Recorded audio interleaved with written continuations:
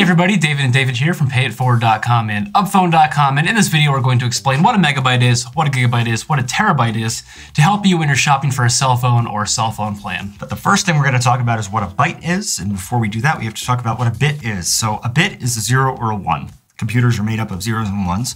There are 8 bits in a byte. There are 1,000 bytes in a kilobyte. There are 1,000 kilobytes in 1 megabyte. There are 1,000 megabytes in 1 gigabyte. There are 1,000 gigabytes in 1 terabyte. And then it goes to petabyte, exabyte, zettabyte, and yottabyte. Yeah, but for our purposes, we don't really go beyond the terabyte at this point. I mean, some cell phones are starting to come out with 1 terabyte variants, which is just massive amounts of storage space, which you probably don't need. Cell phone plans, mostly in gigabytes right now when you're talking about cellular data. Right. So it's interesting. When we talk about cellular data plans, we're talking gigabytes. But when we're talking about download speeds, we're talking about megabits and not megabytes.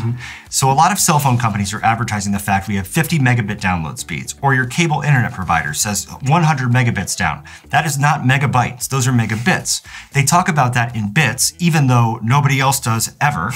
Because it's a bigger number. Yep. So you could take whatever number they're telling you and divide it by 8, because there's 8 bits in a byte, and that's how many megabytes download speed. So those of you who have been telling your friends that you have 100 megabyte download speeds, you don't. Yeah. You have 12 and a half. Well, it's a play for them to say, hey, look how fast our speeds are. You know, it's more impressive than saying, you know, we have 0.0005 speeds. Right. So they're going to charge you in gigabytes, but they're going to tell you that the speeds are in gigabits. It's whatever makes it look good for them. Yep. I don't know if you've ever bought a hard drive too, and maybe you've realized that when you format it, there's actually less storage available than it said in the box. And it's because a megabyte, there's this kind of controversy about it. Whether it's either 2 to the 20th, which is like ones and zeros, and computers work like that. So it's 2 to the 20th power, which is very close to 1 million, but not exactly.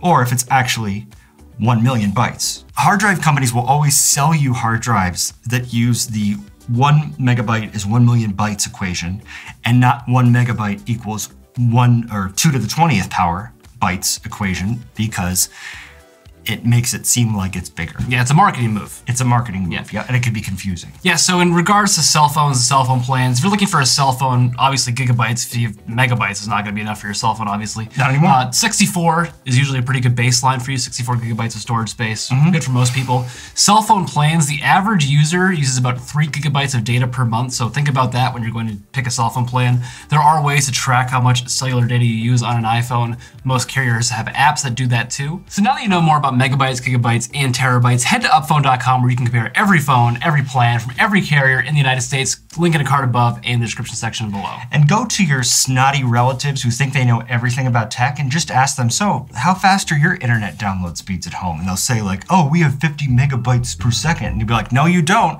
You have 50 megabits per second, which is 50 divided by 8, which is 6.25 megabytes per second. So let me know how that works out. That's good math. Thank you for watching this video. Give it a thumbs up if you've enjoyed. Leave us a comment down below with any other questions, and don't forget to subscribe to this channel for more great videos about cell phones and plans. You have 50 divided by 8 megabytes per second, which is 6.25?